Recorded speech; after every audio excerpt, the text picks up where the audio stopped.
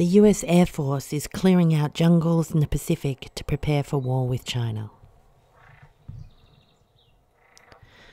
The US Air Force is clearing out jungles in the Pacific and replacing them with airfields for its coming war with China.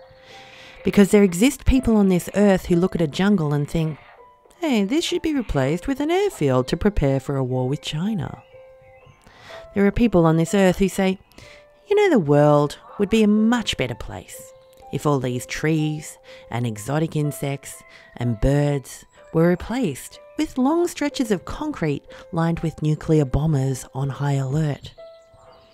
There are people on this earth who see bulldozing rainforests to make for warplanes as much simpler and easier than just making peace.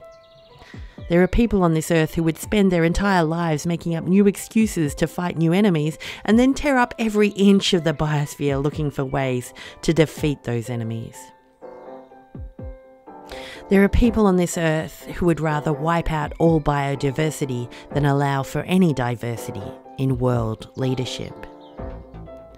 There are people on this earth who would rather rule supreme over a wasteland of irradiated dust and ashes than see the rise of a multipolar world. There are people on this earth who would rather annihilate everything than take a brief moment to pause and look inward. There are people on this earth who would rather stare down the barrel of nuclear Armageddon than turn and stare at themselves. There are people on this earth who would rather light the skies on fire before they'd even take a minute just to be here now. There are people on this earth who look at the staggering beauty of the natural world and think how wonderful it would be if they could tear it all down and funnel it into a factory to make Tomahawk missiles. The biosphere is dying, and we're hurtling toward nuclear war. And it is so very, very heartbreaking, and yet even in the midst of that heartbreak, nature shines as majestically as ever. And some moments all you can do is take in the beauty and take it as your solemn sacred duty to appreciate it while it lasts.